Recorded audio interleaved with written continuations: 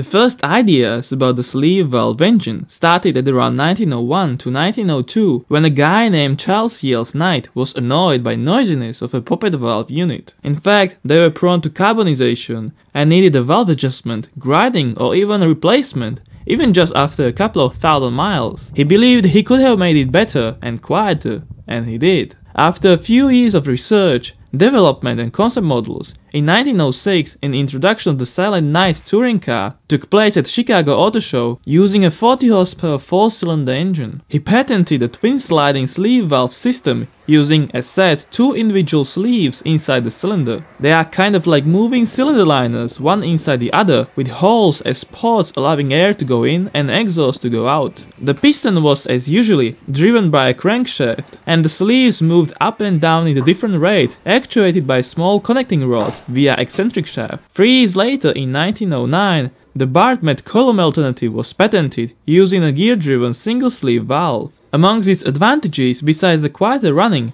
were much higher mileages without servicing. This could have not been said about the Poppet valve engines back then, which is why the sleeve valve got popular in automobiles like Willys, Daimler, Mercedes-Benz, Minerva, Panhard and Peugeot, and aircraft with engines by Napier, Bristol and Rolls-Royce. These power plants were said to have higher volumetric efficiency due to the large port openings, while thermal and mechanical efficiency were also improved. There was no complicated head, no valve springs and therefore no valve load. The combustion chamber with the sleeve atop that center was ideal for complete and detonation-free combustion, while the single-sleeve design offered a great exhaust scavenging. One of the advantages were also cooler operating temperatures and higher longevity. The carbon buildup was not an issue in the Knight engine. In fact, it improved sealing between the sleeves. Ironically, the sealing was one of its main problems, as braking was not really possible due to the often rotating sleeve valves as opposed to the up and down only moving pistons. The Knight unit liked to consume oil, which was fortunately improved by the single-sleeve design, although the oil consumption and cylinder assembly lubrication were never sold in the series production. Aero engines were often unable to rev over 3000 rpm, but there was a Hewland race car revving all the way up to 10k. But the thing that more or less killed sleeve valve engines was an improvement of gasoline octane, which helped the Poppet valve units to take over. Some of the most popular of them are Bristol Hercules and Centaurus, Napier Sabre and Rolls-Royce Eagle. All of them are 4-stroke, but Rolls-Royce also created a unique experimental 2-stroke 90-degree V12 using sleeve valve and direct injection system in 1941 called Christersson.